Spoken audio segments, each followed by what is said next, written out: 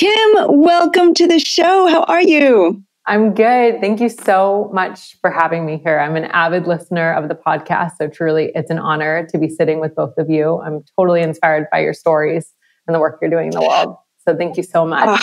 I can't tell you how delighted we are to have you here. You and I have met a number of times in person. You're based here in the Bay Area, and we've had some really great soul-nourishing conversations.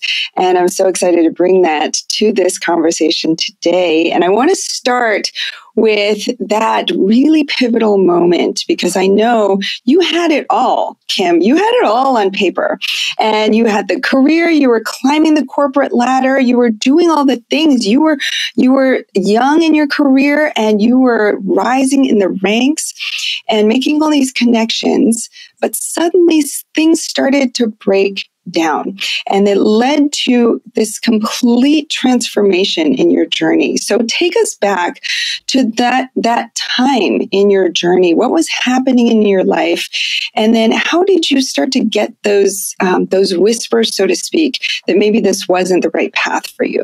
Yeah. Oh my goodness. I hope in my story that your listeners will hear and listen something to take away, because I think honestly, a lot of people are having these moments of following and pursuing one path only to reach that metaphorical mountaintop, and suddenly it all needs to crumble and fall apart. And it's okay.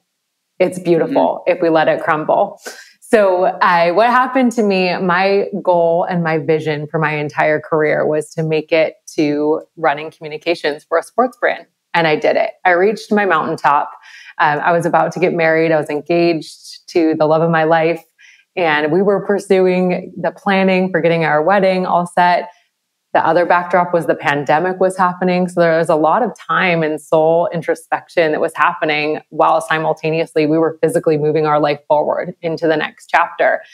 And along the way, I started to experience things in my body. I was waking up at 2 o'clock, 3 o'clock in the morning. I was unable to go back to sleep. This progressed into a series of panic attacks where really, truly, my body had been trying to get a hold of me for years.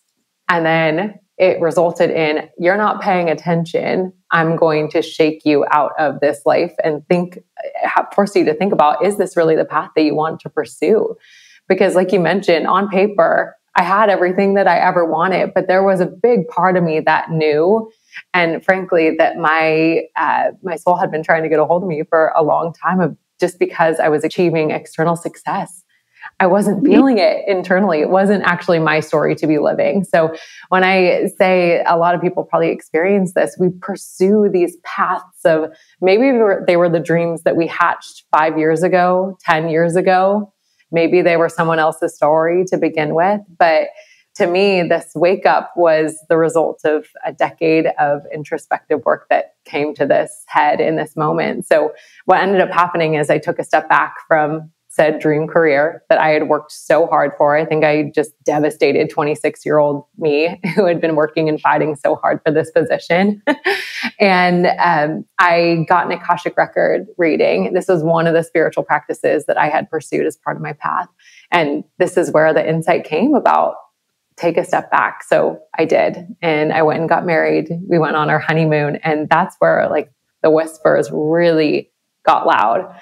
And the thing I want to underline here is it's often really inconvenient when this starts happening. Like dismantling all of this is not a convenient thing by any stretch of the imagination. But the message I got was to pursue understanding this practice of the Akashic Records more. And I had never even heard of it. It sounded like a very foreign term.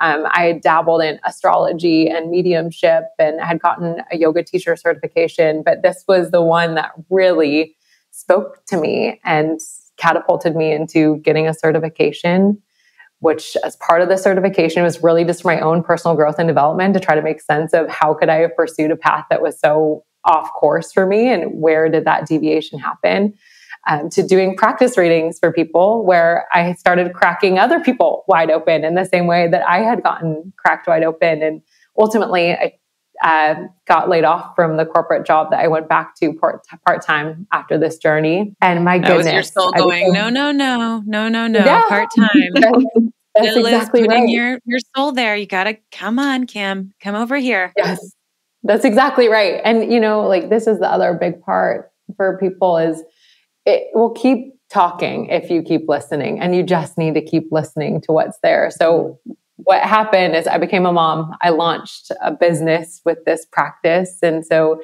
today here I am kind of synthesizing my communications background, working in the Akashic Records and helping other people tune into their intuition to use for their work and their life.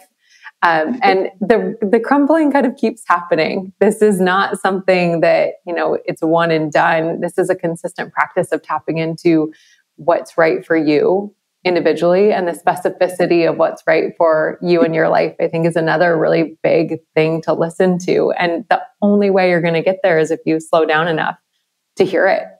And I think for me, I also didn't have the courage to let the worlds blend together. I was super concerned that I was in a very ambitious environment. I was working with top CEOs, companies like Microsoft, Under Armour, Old Navy, that felt like I actually might compromise my ambition and the vision that I had for my career if I start talking about things like I intuitively felt like.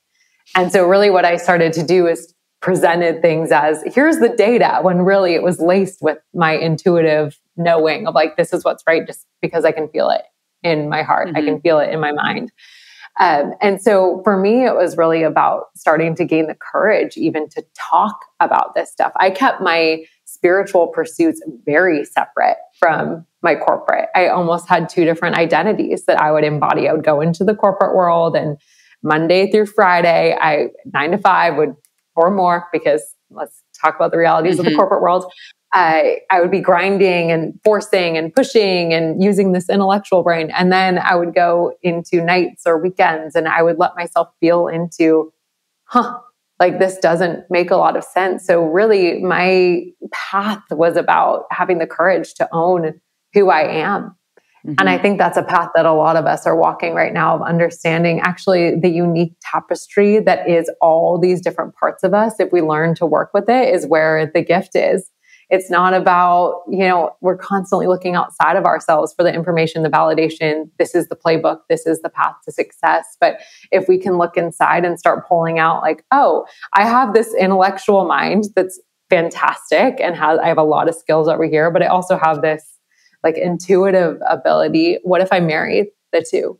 What if I start to apply creativity to my life and to my approach of, I haven't seen this, because we all have these unique gifts and soul missions and soul purposes that are embedded in us. And I really truly believe one of the biggest things that we're supposed to do while we're here is to go find it and to live into it. And sometimes that takes going down meandering paths to get the tools that we need to then pull it out of us, to understand that this is the way, is living into it.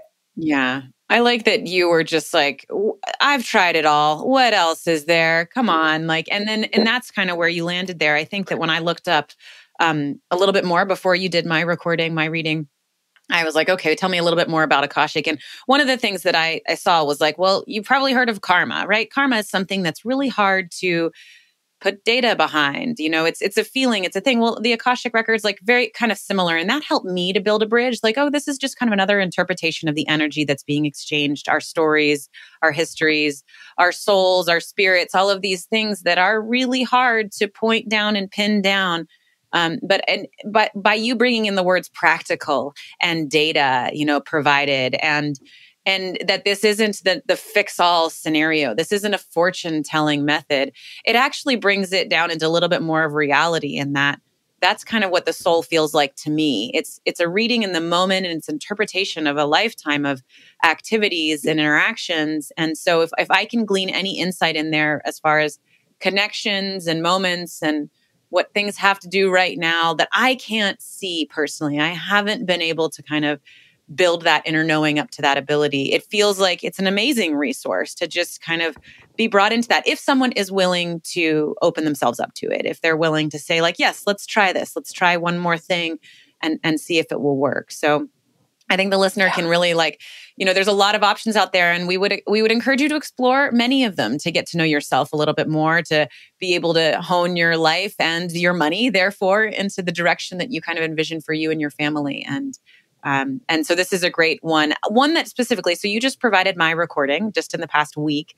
And I was really blown away by it. You and I have never spoken in person before. I hope that we do get to meet in person sometime, but it was really amazing to just like feel so seen and heard by what you were giving me, in that like, oh, yep. I kind of sensed that. I sensed all these things. And it was like you were helping me to affirm my inner knowing a little bit, because nothing in there was just like so shocking off the charts, but it was like, oh, yep, you're right. I've been avoiding that. I've been dancing around that. And for you to kind of have brought that out in me was just, it felt, I don't know. I felt like I got to know myself better, and that wasn't expected.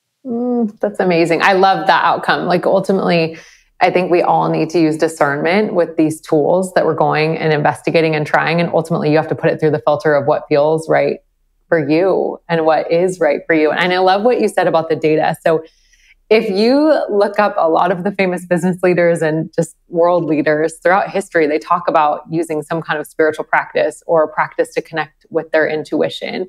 And I think as the world continues to advance and we're getting all these new amazing technological tools like AI and all this data is right at our fingertips, it's on us that we need to upgrade our human technology and our human discernment to be able to filter through what feels right for me. Because it would become very easy to outsource and to not drop into that level of specificity of what you came here to do and what feels right. And feeling is really one of the biggest things that I want to help people to reclaim, because your feelings are 1,000,000% valid. They 1,000,000% belong in the boardroom and in our homes, because they're our light source. That's not to be taken as just direct truth. You need to put them through the filter of your mind. But this practice really does bridge intuition and intellect so you can move in the world in the way that feels right for you.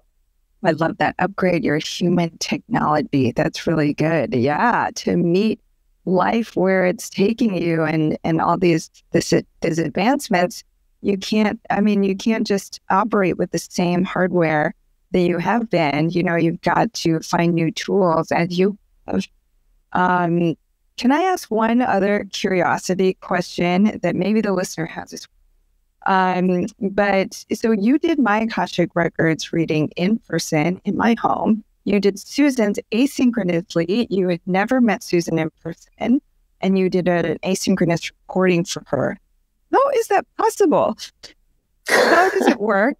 And how is it possible that you can span distances and, having never met somebody, and give them a reading that's so spot on that it makes meaningful difference in their life?